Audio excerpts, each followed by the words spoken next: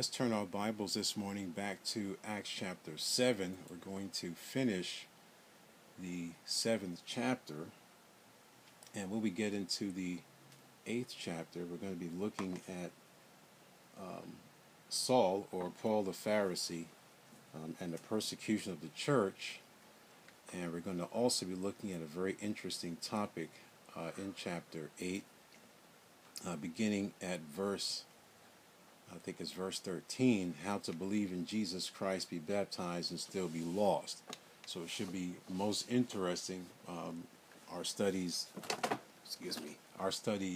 in the book of Acts coming up. Hopefully you're prepared for the truth, because it's just going to be that. And we have to learn to handle the truth and deal with it. And so during our last time, we're looking at this wonderful man, Stephen. We got to verse 54. I'm just going to go back as he addresses this crowd that they couldn't debate him and argue with him about the things of Christ. They couldn't withstand the power and the spirit which he had. They could not withstand what he was saying. It was so full of the Spirit of God, and full of power and full of wisdom, that it just confused his hearers. And I think the one thing that happens, it's clear to me in the text, that when you are able to talk with someone who's trying to debate with you about the faith, and you have the Holy Spirit and you have the power of God, they have neither, and all they do is get confused and angry. They get angry eventually, and they lash out at you in various ways. In this particular chapter, chapter 7, they lashed out at Stephen by killing him. That's all they can do. And that was really the beginning of the onslaught of persecution against the whole church. It was towards the leaders at the first, and now we're going to see in chapter 8 that it's going to go full tilt. And yet even in that's going to be used by God to fulfill his plan, as we'll see. What was Stephen's conclusion of these men in his preaching and teaching? Amazing what he said. He said, verse 51, "Ye stiff-necked and uncircumcised in heart and ears, ye do always resist the Holy Ghost, as your fathers did, so do you." They were resisting the Holy Spirit. And how was that seen in a more practical sense?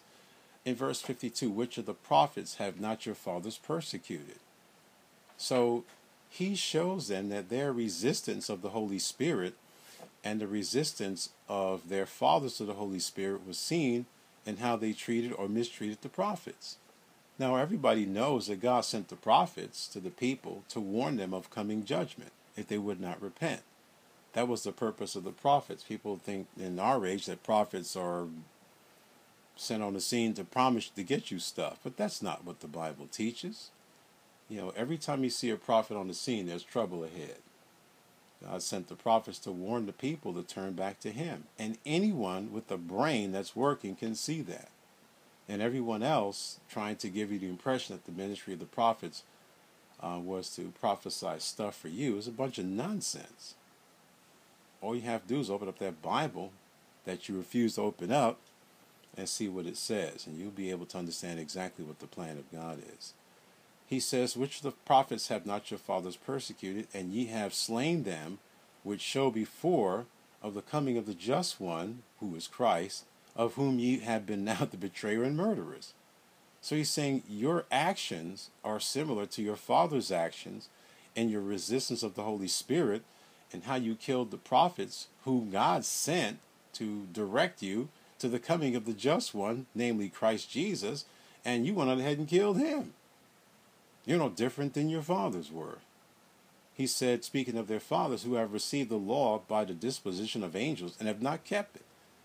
I mean, you have to really sit and think about what he's saying. This is a huge statement on the part of Stephen.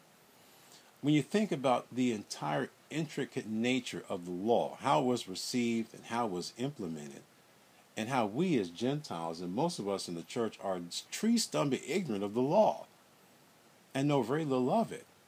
I mean, when you really study the Bible and see how the law was dispensed and the purpose of it, it's a magnificent thing that God did.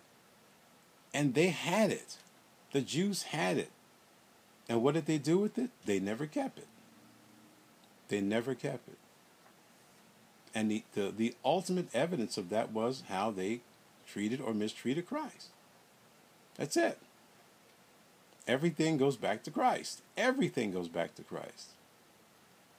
So this is, or was, a summary of Stephen's message and a summary of the nation of Israel as a whole. They were apostate, and they still are, even to this day. Israel continued to refuse to obey the movement of God, that is the Holy Spirit, throughout their entire history. And it's true today. It's true to this moment. And though that may offend the ignorant, I can't help that. I mean, you choose to stay ignorant and to believe John Hagee's reprobate nonsense more than you do God's. Israel is an apostasy. They always have been. And if you don't see it, that's your issue. It's not the issue of me, and it's certainly not the issue of Scripture, because the Bible is clear that they still are. They persecuted and killed the messengers of God, and the messengers God sent to them to bless them. They didn't care. The height of their blindness and their rebellion was seen in that they killed Jesus. And we looked at, in closing, the question needs to be asked and answered: how do you resist the Holy Spirit? And we looked at 4 things. We're just going to go over those again. It begins in the heart and with the will. He said, ye stiff-necked in heart and ears. So it begins in the heart and with the will. Once that heart is hardened, then your ears are hardened. You can't hear anything. It's amazing. Number 2, it was a common practice.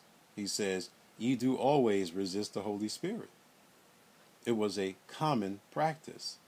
You have to, I don't know if I could even begin to teach you with how you can grasp this. Their entire history, from their conception until this moment that we're sitting here right now, has been one of resistance of the Holy Spirit. It still is. It's remarkable. You can't go over there and preach Christ. Anyone telling you that you can is crazy. Or he's doing it in secret, or he's doing it way off the grid. But it's not something you could publicly do. You can't do it. You can't go over there and build a church. I think we're going to build a church, and I think not. I think you're going to go back to your country where you came from. They don't want to hear about Christ. And people stupidly and blindly believe that these people are followers of God. They are not. And if anyone had the sense to read the book of Romans, you could see that whatever Paul said about them in chapters 9 through chapter 11 still applies today. So it was a common practice to resist the Holy Spirit. Wow. Number 3, it was a historical practice. As your fathers did, so do you. I mean, we're talking hundreds of years between the wilderness and Acts chapter 7. And it was historical for the Jews to resist the Holy Spirit. And number 4, it was a deceptive practice. Self-deception about their relationship with God and to the law. They were totally deceived. And we looked at that. Well, what does it say? Which of the prophets have not your fathers persecuted, and they have slain them, which show before the coming of the just one, of whom ye have been now the betrayers and murderers, who have received the law by the disposition of angels and have not kept it. They were deceived in thinking they were keeping the law when they weren't. And so we brought it up to speed to say, what about us? How do you know if you and I, or we, are resisting the Holy Spirit? Well, one reason is there's a lot of rationalization. We just will not yield to the written word of God. That, to me, is the first evidence of resisting the Holy Spirit, and that is not receiving what God has said. And that goes on a lot with the vast majority of people that I have known claiming to be believers. Number 2, refusing to yield the life to the complete control of God. It's not that it can't be done, it's that it needs to be done. And we need to be doing it, and we need to make that conscious choice every day. Every day that we get up. Thank you, Lord, for for another day, and may you continue to bless this day, and may I walk in a way that glorifies you. That has to be the goal, the mindset. Number 3, having an ungodly religion, just like these Jews. There are a lot of people that have an ungodly religion. Now, what do I mean by an ungodly religion? Well, I mean just that. It's a religion that either does not submit to God, or a religion that God is not central in its focus. There are a lot of people today, and just briefly, that want to hang on to their denominationalism. There's nowhere in Scripture for that, nothing in Scripture for that, but they do it anyway. They hang on it tenaciously, even more so than the Word of God. Well, that certainly isn't pleasing God. I mean, some people might be shocked to know that I have 2 ordination certificates, one for missionary Baptist, which I guess they expect because I'm black, so they expect Negroes to have a missionary Baptist ordination, but the shocker is I'm also ordained as a Southern Baptist preacher. So that's even more shocking, because how in the world did you, of all people, become ordained as a Southern Baptist? Well, there's a history behind that, and I don't care to get into it because it's not relevant to anything. But the Southern Baptist Convention, their newly elected president, is a lunatic. You know, dude is flat out lost. He's teaching the same kind of word faith heresy nonsense that those other lunatics teach. And I don't give a hoot and holler about some man's person. I just don't, because God certainly does. He respects no man's faith, so why should I?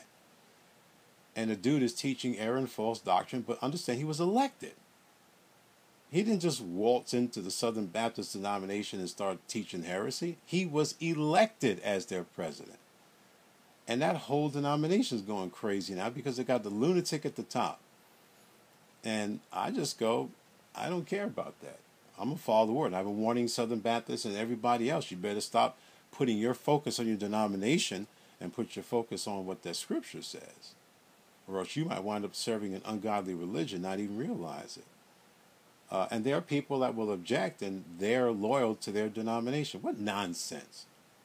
You need to be loyal to the Lord, period. And if you're not, you got a big problem. Number 4, placing beliefs and feelings and emotions before obedience to the Word of God. Yeah, that's common practice. And what that is resisting the Spirit. Number 5, waiting for a so-called leading of the Holy Spirit when God has already spoken through the written Word. Or as Harley would say, prayer is no substitute for action. Where God has already spoken, we don't need to be waiting for anything. We need to be doing it. I'm just waiting on the Lord. Well, what do you think that means? Those who even stated that in Scripture, they weren't sitting on their behinds waiting for some leading. They were always obedient in motion, in action. So if you're waiting on the Lord, you're waiting on the way, doing something for God. You look at Paul in the book of Acts, and we'll see this down the road, where Paul wanted to go here and the Lord said no, wanted to go there, the Spirit said no. But you didn't see Paul go, I want to do God's will, but I guess I'll just wait here until I get the leading. No, Paul kept going. He kept moving towards what he believed the will of God was, and the Spirit said go to Macedonia. But he didn't sit down and wait, as some people did. They've been waiting for 20, 30 years and waiting too long. We need to get up. Number 6, resisting the Holy Spirit is inexcusable. Why? Because it short-circuits God's blessings to it. Certainly does. And last, I think one of the great telltale signs of how you and I can know if you're resisting the Holy Spirit is the fact that some folk refuse to be saved, and they need to be. There's no question. Another thing I find remarkable about Stephen's life, as he comes on the scene and really goes off the scene so quickly, his life is a beacon of light and an example of faith in the face of certain death. I've seen that there is a tremendous likeness or parallel between Stephen and the Lord. Very interesting. And there is no man, I believe, on the pages of the New Testament whose life parallels the life of the Lord Jesus more than Stephen's. And really, I am a little surprised that not much is written about this, and I want to look at some examples. And we're going to do this comparison. First, Jesus was filled with the Holy Spirit. And that's Luke 3, verses 21 and 22. And then Stephen's life, Acts 6, verse 5. Both were filled with the Holy Spirit. Number 2, Jesus exposed religious hypocrisy.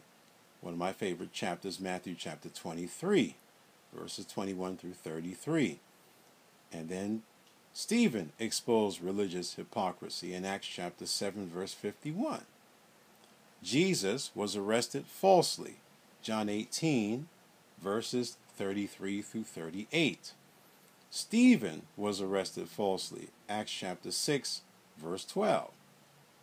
False witnesses testify against Jesus, that's Mark 14, verses 55 through 59. And false witnesses testify against Stephen in Acts chapter 6, verses 11 through 14.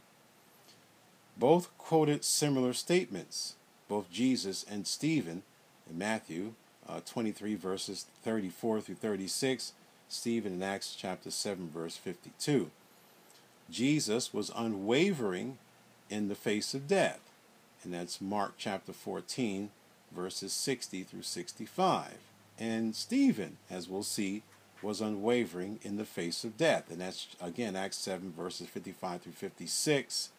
Jesus committed his spirit into the hands of his Father, Luke chapter 23, verse 46, and Stephen committed his spirit into the hands of God, Acts chapter 7, verse 60.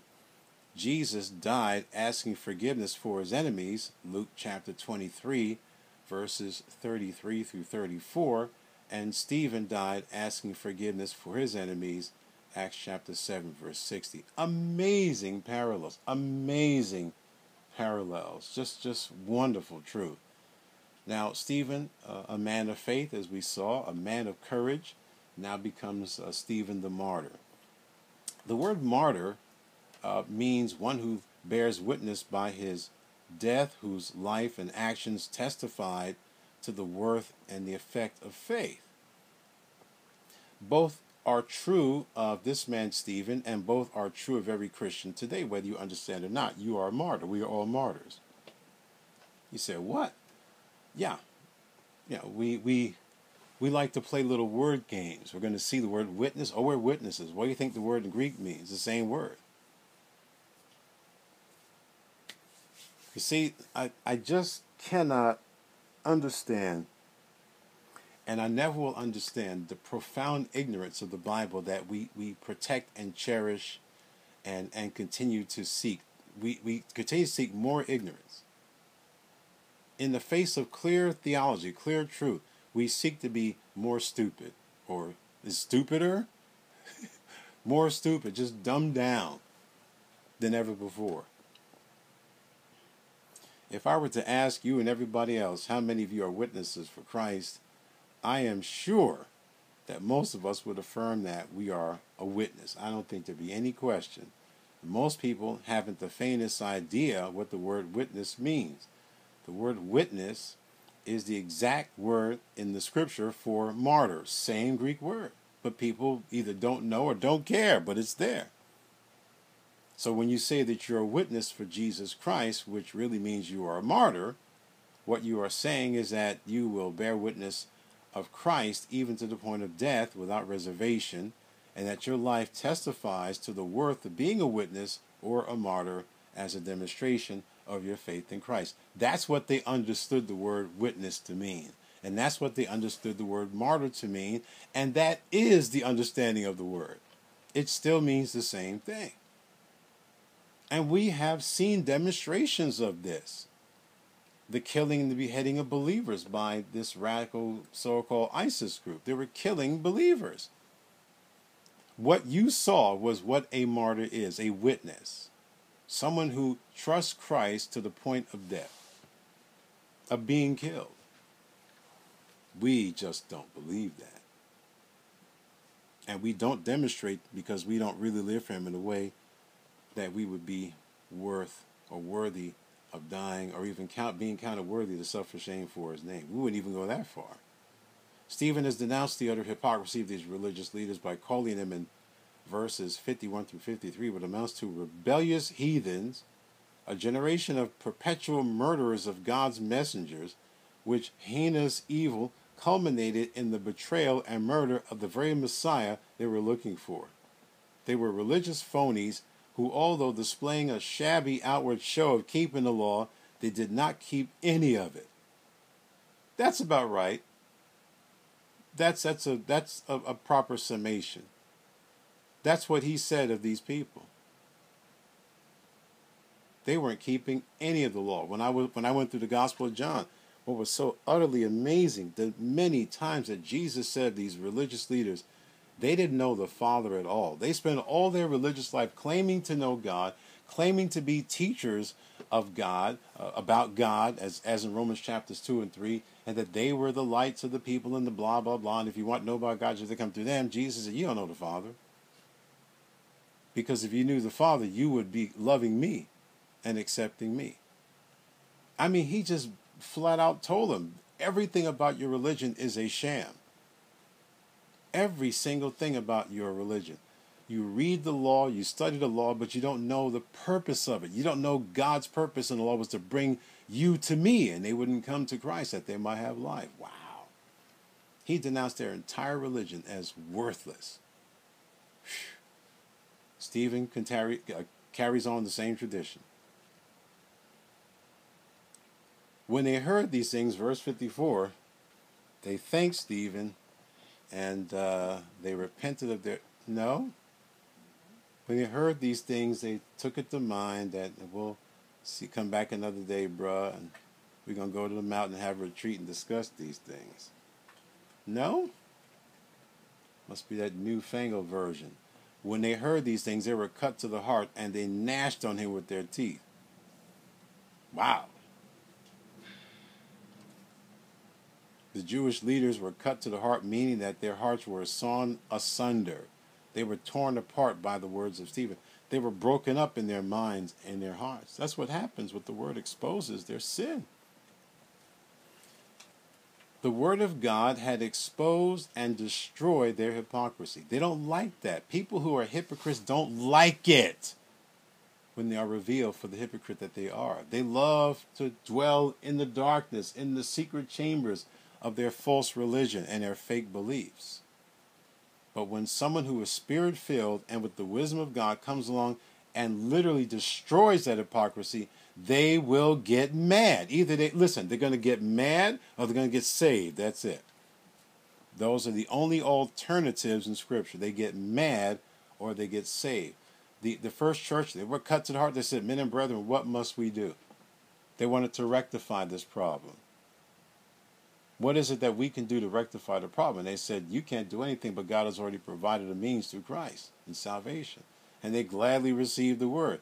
So we saw when they were cut, they gladly received the word. And when these guys were cut, they gladly wanted to get rid of that word. That word exposed them. We don't like exposure. We like to think every day we get up, we're just perfect, just the way we are. Then why have any church? What do we, if the whole purpose of the church is to get together and to pat our backs in our religion, why go to church? Why have a church? If there's nothing to challenge us to grow, why go? Why do we have one? Why do we need one? Why is that we don't think that we need to have correction and growth, and we don't need it? Okay, then there's no need to go to church. I agree, some people don't need to go at all. For one, you've been going, it's a waste of time. And two, you need to be saved and find a place that's going to challenge and teach you the word. Verse 54 says they gnashed on him with their teeth. Their teeth were grinding together. Wow, that's anger. That is real anger. When you see someone so mad, they're grinding their teeth. That's the point you want to be leaving somebody's presence. Some people say they were growling at Stephen, and I believe that. Some folk get real mad, and they commence to doing the fighter on you, be growling at you. I had that happen to me one time at Family of Faith. This dude, I'm like, boy, you better stand down, son. You better get out my face. Like, really? Oh, it's going to be like that. They're growling my face. I said, boy, I'm being obedient to the Holy Spirit. And what are you being obedient to? Come here, growling in my face. You must be insane. You better stand down, son. Like, what, you want a bone or something? What's wrong with you? Get out of your ever-loving mind. They were at the point of madness. This is often the result of those who do not want to hear truth. They don't, and they get crazy. They sure do. And you're going to see one of the craziest people when we talk about Saul. He went crazy. He was part of that crowd where Stephen was and Stephen preaching to. And Paul was super zealous. You know he was mad. But he, Stephen, being full of the Holy Ghost, looked up steadfastly into heaven and saw the glory of God and Jesus standing on the right hand of God, and said, Behold, I see the heavens open, and the Son of Man standing on the right hand of God. Oh, that was it. That was it. That was it for them. That was it. I mean, here Stephen was at the doorway of death, and it led to the entrance where Jesus was standing to receive him. Remember, nowhere in the Bible do we see Jesus standing at God's right hand for anyone else. Stephen was the first martyr recorded in Scripture to die for Jesus, and he died looking at Jesus. But they couldn't hear that. Verse 57, Then they cried out with a loud voice and stopped their ears and ran upon him with one accord. This is incredible. This is madness, insanity, craziness. Wow. This vile bunch of despicable band of religious hypocrites who thought that all this business of Jesus ended at his death could not stand to hear any more about Jesus. They didn't like him when he was on earth. And then here you got Stephen saying, oh, the heavens open and standing at the right hand of God is Jesus. That's it. That's it. Enough of that. You're going to die today. And every time that these religious folks decided to persecute the saints, it was a means that God used to expand the actual preaching of the gospel itself. They hated Jesus. They now vented their hatred on all those who were called by his name. To hear that Jesus, the one who these religious hypocrites hated, was at the right hand of God was the vilest of all blasphemies they could ever hear or imagine. Stephen must die. There was no trial or nothing. No. They figured, okay, that's it. You're dead. They cast him out the city, verse 58, and stoned him. And the witnesses laid down their clothes at a young man's feet whose name was Saul. So they all covered their ears to drown out Stephen's voice with their shouting, and they all ran upon him at the same time and dragged him out of the city and killed him with stones. And those who stoned him laid down their coats at the feet of a young man whose name was Saul. Now, I'm going to wait to chapter 8 to talk about Saul, which isn't going to be that long, frankly, except to say that this is the first time that we see Saul in Scripture. So I'm going to interchange, not intentionally, it's just that I've been so used to Paul and Saul, you know I'm talking about the same person. Verse 59, and they stoned Stephen, calling upon God. Stephen's calling upon God. Look very carefully and look very simply what the text is saying. Then I'm going to ask you what it means. I'm giving you heads up right now. And they stoned Stephen, calling upon God, saying, Lord Jesus, receive my spirit. What does that tell you? Ask the Lord to take him to heaven. Right. What else? He's about to die. Right. What else? If you are where I think you are, look at the paragraph under verse 59. What does it say? It's saying what Stephen said was another clear verse concerning the deity of Jesus Christ. Exactly. And they stoned Stephen, calling upon God and saying, remember, look carefully at what the verses are saying. If you ever wanted to know who Jesus is according to Scripture, just look carefully at what it says. Because there are people saying that Jesus is not God the Son. Well, they're wrong, because that's what it's saying here. calling upon God and saying, Lord Jesus, receive my spirit. Simple. Keep looking carefully at what the passages say. Verse 60, and he kneeled down and cried with a loud voice, Lord, lay not this sin to their charge. And when he had said that, he fell asleep. So you have an incident here where they're just bashing the life out of this man with these huge stones. And he cries out with a loud voice so that they could all hear it, Lord, lay not this sin to their charge or to their account, which is exactly the same thing Jesus said when they crucified him. And so with this triumphal shout of mercy for his murderers, the Bible said he fell asleep. That's a beautiful way to say that he died. He fell asleep. Now, usually when you fall asleep, what happens eventually? You wake up. That's exactly right. And that's another thing people need to see. That the Bible gives the clear impression that death for the believer is temporal. And if you study even Paul's writings later in the Corinthians epistles and other epistles, he says, he talks about that the believer's going to wake up. He talks in 1 Thessalonians about those who have fallen asleep. That talks about death. Believers, they sleep because one day we're going to be awakened to new bodies and new life that we have yet to experience in the future. So the believer's death is sleep. The heathen's death is death. And they will suffer the second death.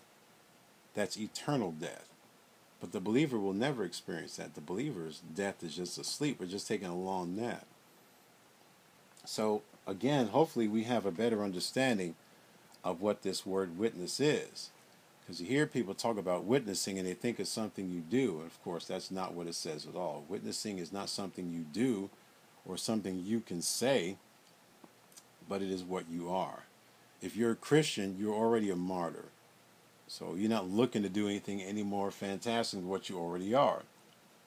If you are a witness, and if you bear witness to Christ, you'll do so even at the point of death and be willing to die because your life testifies the worth of your faith. It testifies the worth of you following Christ. If you're not willing to do that, now, I'll just let Jesus say it in Luke 9:23 through 26, and we move on to the 8th chapter.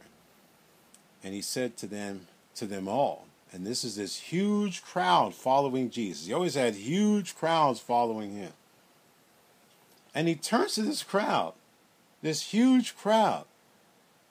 You would think today if we got huge crowds, it would alter the message. We just praise God. We have all these huge crowds following him.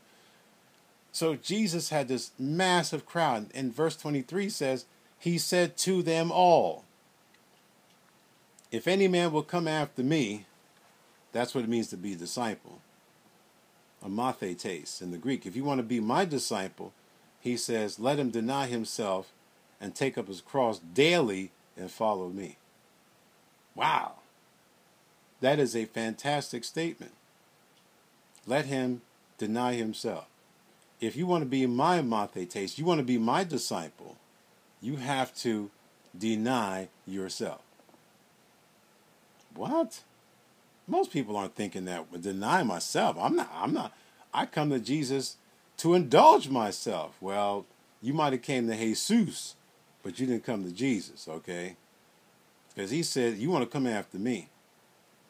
And think about it. Here's this crowd thinking that they're already following him. He says, anyone coming after me got to deny himself. Number 2, take up your cross daily. The cross was a symbol of what? That's it. That's the only thing the cross symbolized. And when they talked about the cross, that's exactly what it meant. Let him deny himself and die daily and follow me.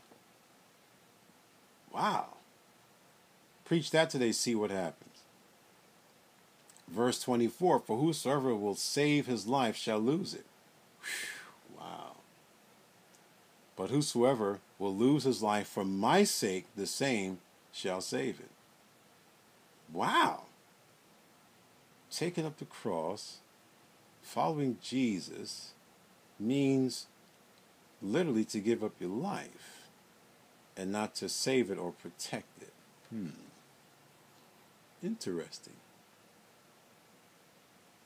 And the apostles demonstrated exactly what Jesus said. What is a man advantageth if he gain the whole world and lose himself or be cast away?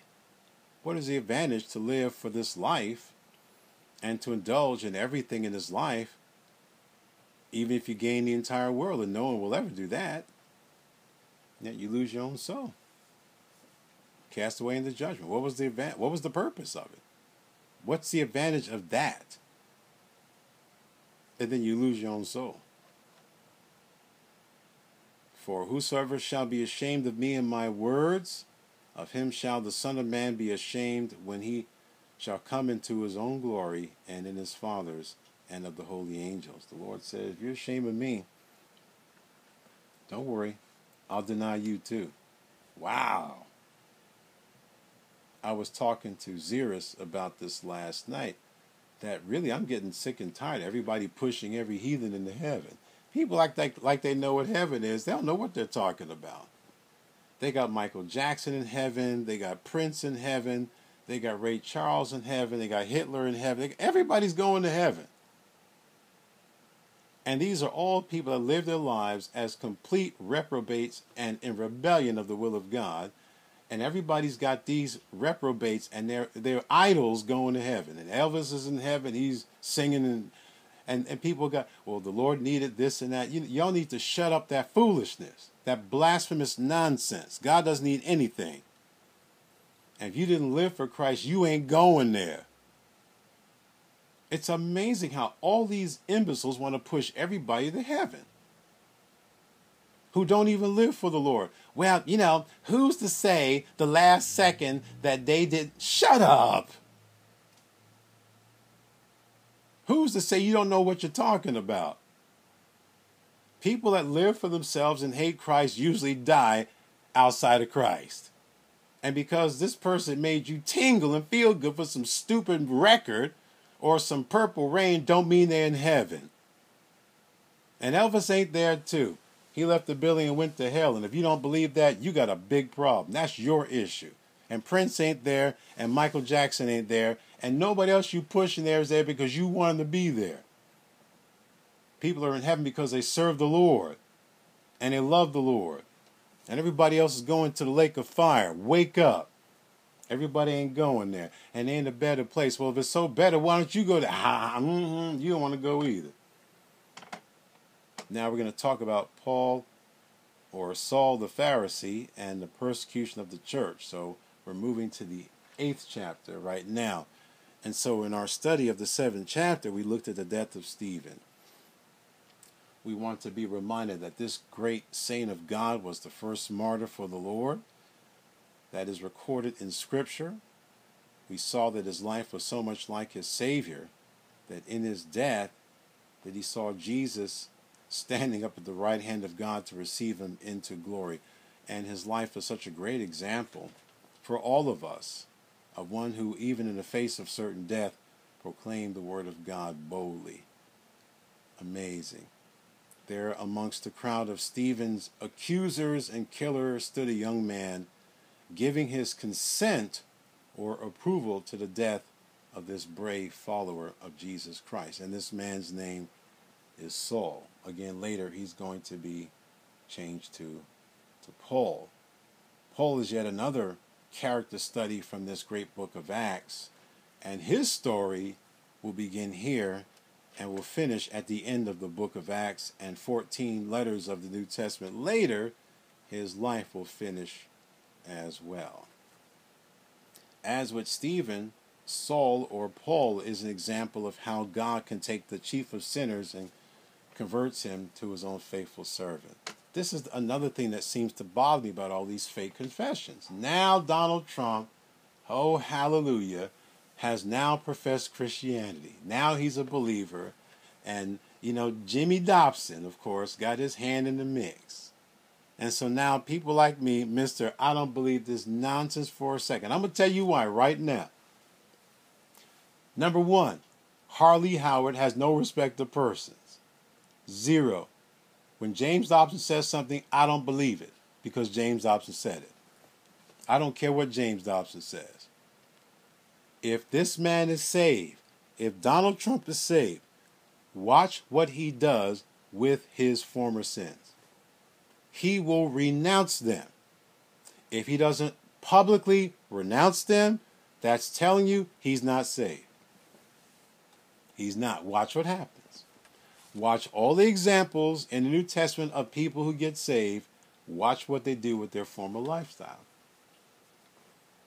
If Donald Trump were saved, the first thing he would do would be renouncing his lifestyle publicly, saying, I'm sorry, I'm a sinner, and thank God I'm saved, now renouncing my entire vain lifestyle, which is basically the worship of the Donald. Let's see if that happens. Then he'd have a long line of apologies to make to a lot of people for destroying their character and lives. So if you're asking me, am I stupid enough to hold my breath? I don't think so. But I will say this, I hope I'm totally wrong. But I don't think so. We'll see. But this idea, because somebody said that he made a profession, James Dobson can't make nobody no Christian more than he can make himself Abe Lincoln. So I don't believe nothing James Dobson says. I want to see what God is doing in that reprobate's life if he's truly saved. So we wait. And we'll see. I'm waiting for the public renouncing of the lifestyle. Don't forget, I'm not holding my breath. And Saul was consenting unto his being Stephen's death. And at that time, there was a great persecution against the church, which was at Jerusalem. Stop right there. Now, where was the church? In Jerusalem. That's exactly where that church was. Where did Jesus say the word should go forth? Before Jesus ascended into heaven, where did he say that the word was to go forth? Where were they to preach it? Judea and Samaria and unto the uttermost parts of the earth. But the church was in Jerusalem. But Jesus didn't say keep it there. And they kept it there for a while. And at that time, there was a great persecution against the church, which was at Jerusalem. So right at that moment, when Stephen was murdered, I mean, it was subtle at the first with the beating of the leaders, the threatening of the leaders, and what have you. But now was open season for persecution.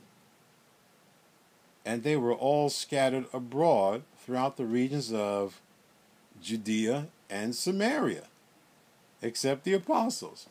Okay. Now it's moving where God wants it to move. Above all the screams of this mad religious crowd, this young man witnessed something that was unbelievable. A man who was tried and falsely accused, dragged and stoned to death unjustly, asking forgiveness for all of his enemies that crushed him with stones.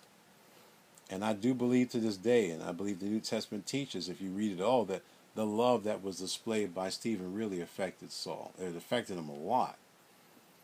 And I'm sure he thought, as most of the other religious leaders thought, that the end of this Jesus movement would come as a result of his death.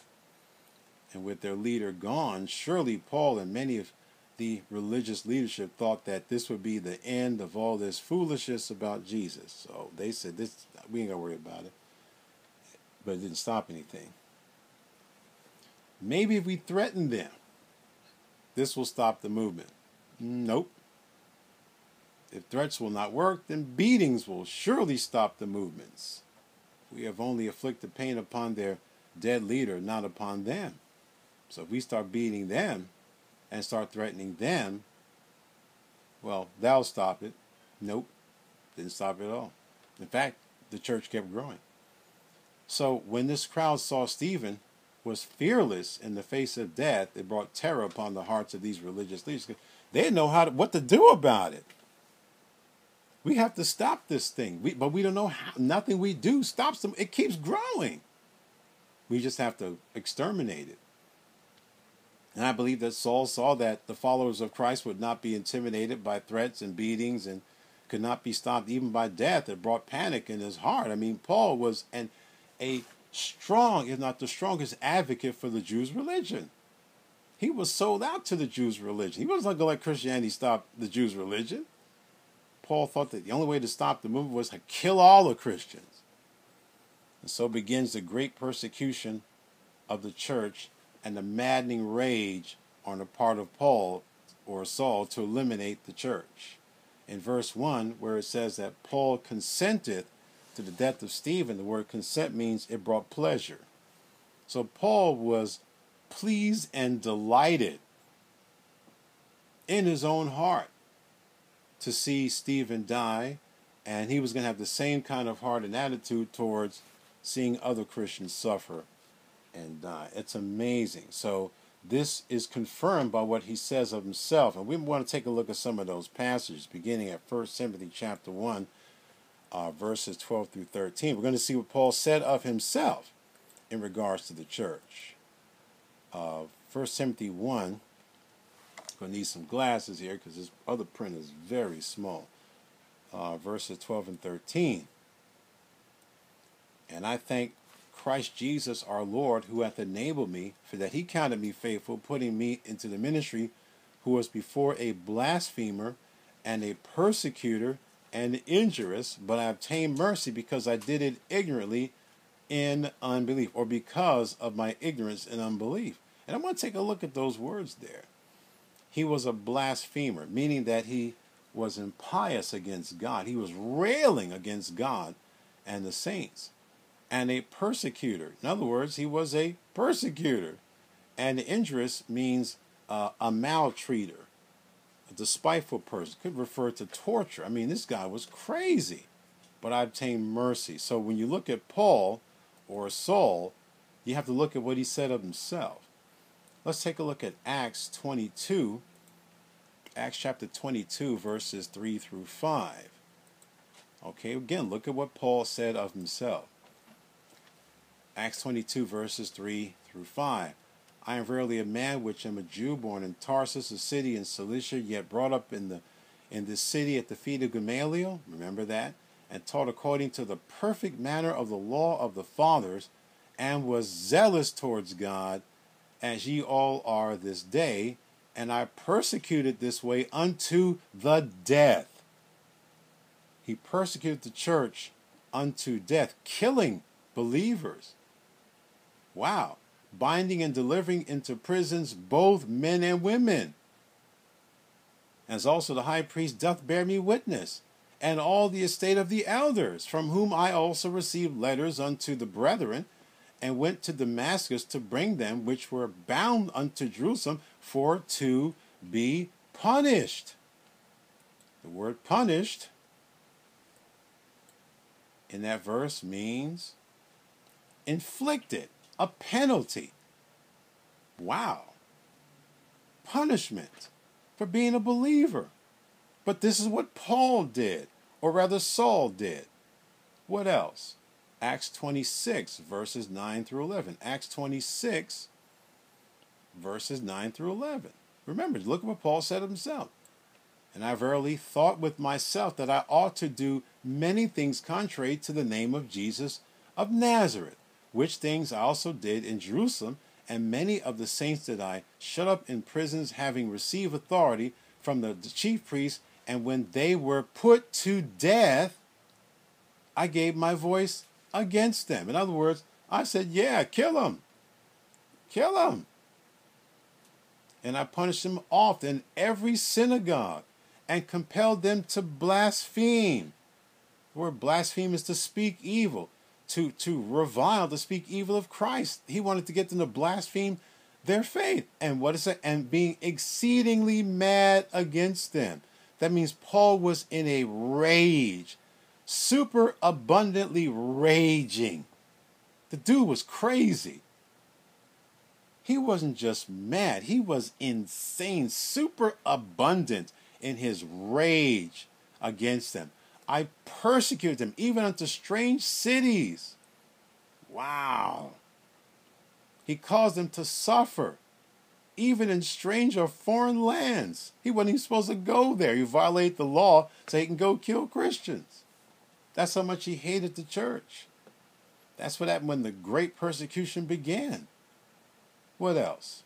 Well, that should do it. That should do it. It also is confirmed by what Jesus by what Luke says in Acts 8:3, and we'll see that momentarily. So let's go back to verse 1 of the 8th chapter. We're wrapping this up pretty soon, in about 10 minutes or less. Look at this remarkable truth in verse 1. Again. And Saul was consenting unto his death, and at the time there was a great persecution against the church, which was at Jerusalem, and they were all scattered abroad throughout the regions of Judea and Samaria, except the apostles. I love that. I love that. Up until this time, the church did not go into the place where Jesus had commanded them to go. The Lord never told them to stop at Jerusalem. Very clear. Judea, Samaria, other most parts of the earth. And they weren't going. Okay. It's time to make a little movement now. Because there's no indication they weren't going to go anywhere else. Okay. You're going to be going. Real quick. Real quick. He used the persecution of Paul and others to fulfill his own divine plan. Wow.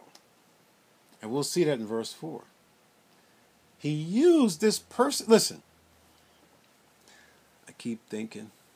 My boy said, you meant it for evil, but God meant it for good. They wanted that boy in that pit. Joseph in the pit, never to be seen again. He said, we can't kill our brother. We'll just sell him into slavery then. Make it this whole story about what happened to him. Many years later, many trials later, you meant it for evil, but God meant it for good. Even in the evil that others perpetrate against us, God will take that and use it for his good. That is an incredible statement. It's a hard statement to grasp if we're not used to just looking at the word, seeing what the word says, and going, you know what, that's what God said, I have to believe it. Because it's going to take a lot of humility to see the bigger picture. And sometimes you don't see it. I don't think Joseph saw it for a long time. Not only was he in slavery, and then was sold into slavery, and then was elevated, but then he had to deal with, the wife of the king and her lies, back to prison.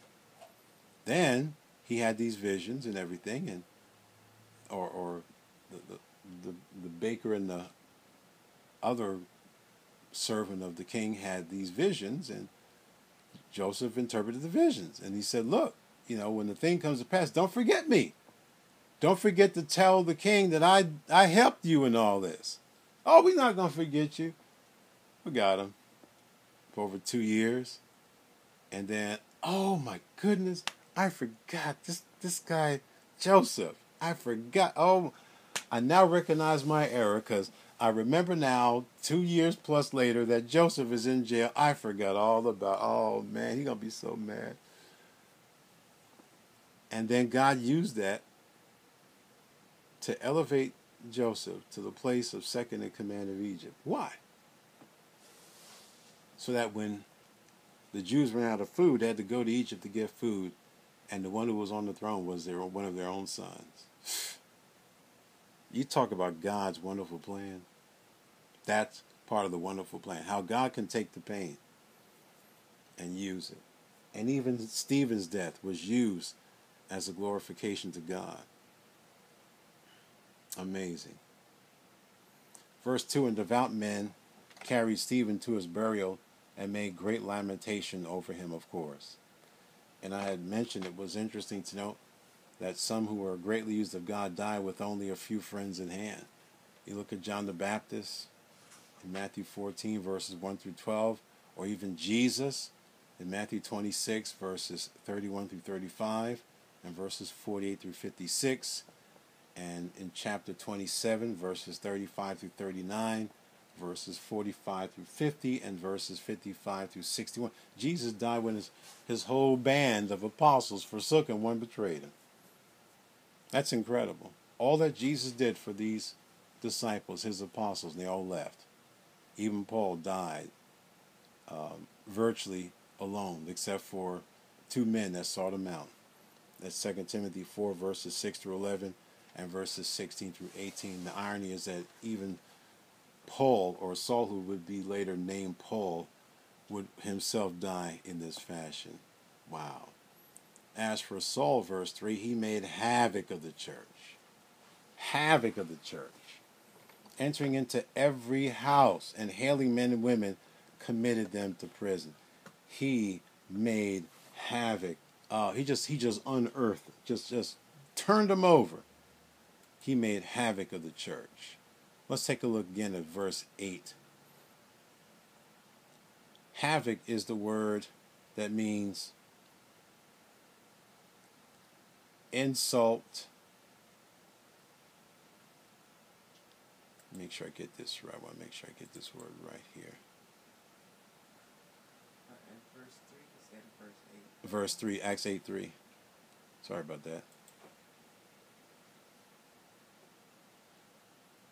To treat shamefully or with injury, to ravage, to devastate, and to ruin. That's what happened. Paul made havoc of the church. Entering into every house, because that's where what? That's where the churches met. They met in the homes. Hailing men and women. The word hailing didn't mean hi. It meant he dragged them. He dragged them. Men and women, committed them to prison. He cast them into prison. And it wasn't a nice jail. So Paul was on a rampage. Let's take a look at one more passage as we wrap this up, and that's Galatians 1:13. Again, we get to see what Paul said of himself, and that's what's important. I don't need to speak for Paul. Paul can speak very clearly for himself. Galatians 1:13.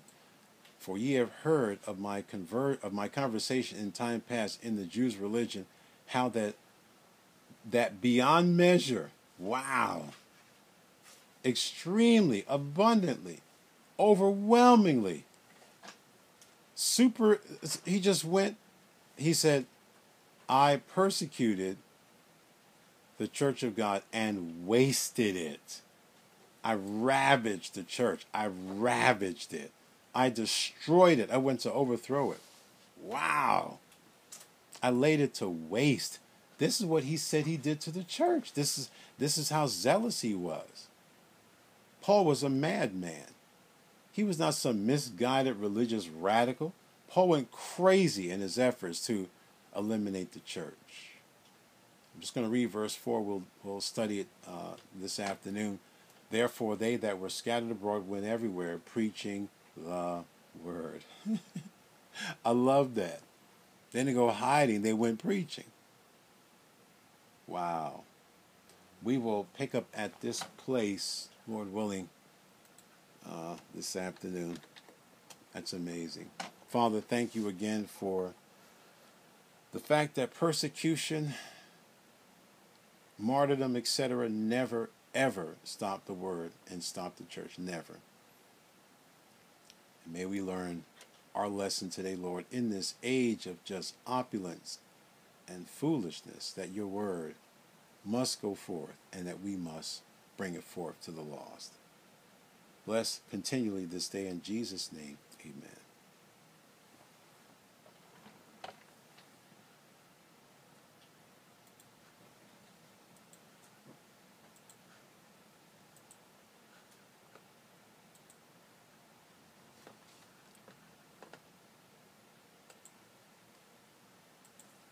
So tonight we're going to continue looking at